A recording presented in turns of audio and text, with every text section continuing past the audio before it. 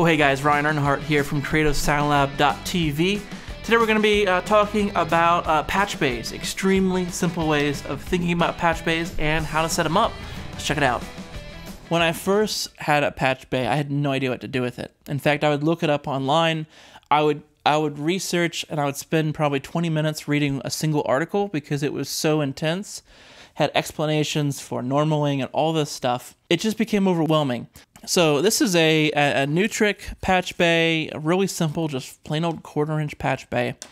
And based on how you have these cards arranged, you can take off this faceplate here and flip these cards around.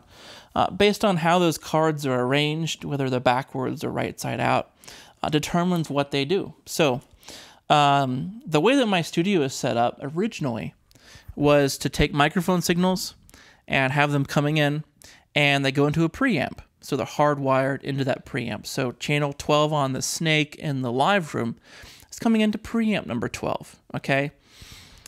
But then after the preamps, this is where we can get something interesting. That's where the patch bay comes in, okay? So after the preamp, originally, I just had it going straight into the interface, okay, the input, okay? However you convert in your signal, audio signals into the digital signal that goes into your DAW, right? Basically, you're looking to take the output of something and do one of these things. So take the output of, say, channel 8, okay, which is the preamp channel 8 right here in my hand, and it flows like waterfall coming up off the ledge of the waterfall. So water flows down. So the output of the signal flows down into the input of the digital interface. Okay, that's how simple it is. That's all it's doing. Okay, now you'll notice that like when I record, I don't have to have like every single one, like I don't have to have a cable in every single jack here. I could, but that's not how I have it set up. So what the half normaling does is that it actually does just that without anything in it. So it's automatically flowing from the preamp out, going right into our converters, which go into the computer. So that's pretty sweet. Okay, that's pretty sweet.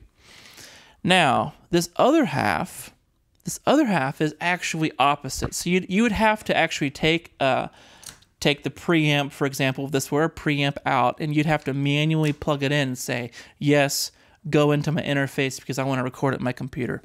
Okay, that's really how this second half is set up. Okay, so it does nothing. All it is it's basically giving me a chance to basically twist tie a couple wires together. Okay, that's literally all it's doing. So these are compressors, EQ, and some digital outputs. So the trick to this is, why would you ever want to do, say, an input and an output of, say, an EQ or a compressor, an output back into the input? Okay, you wouldn't want to do that. It's like, why would you ever take an output of a guitar pedal, plug it directly into the input? It doesn't do that, okay? You want it to go somewhere else. So these here, preamp out, going into the converter, okay? So it's half normaled, automatically goes there. For this, it goes nowhere. It's basically just open wires that we have to kind of take two wires, twist them together to kind of create the signal flow. And that's how it works. It's super easy like that, okay? Now, you can read an article online that takes you 20 minutes to read it, and it's just very confusing.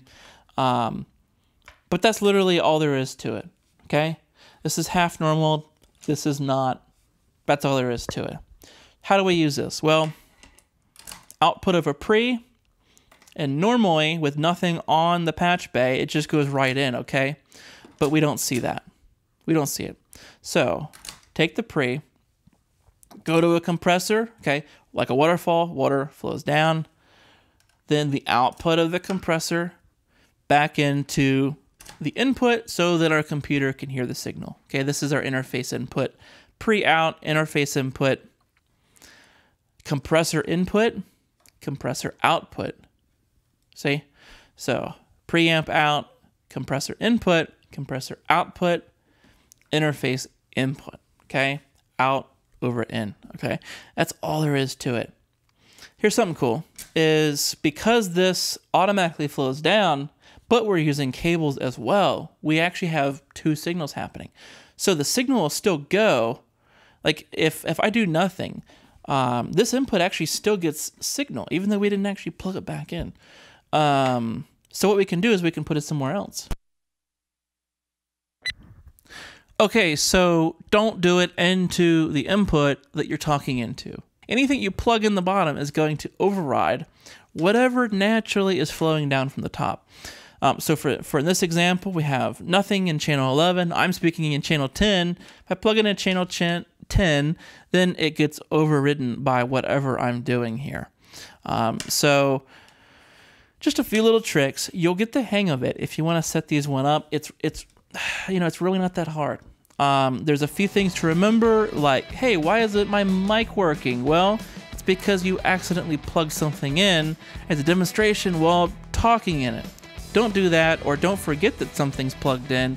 The next day you realize, why doesn't channel 8 work? Well, it's because you have something plugged in.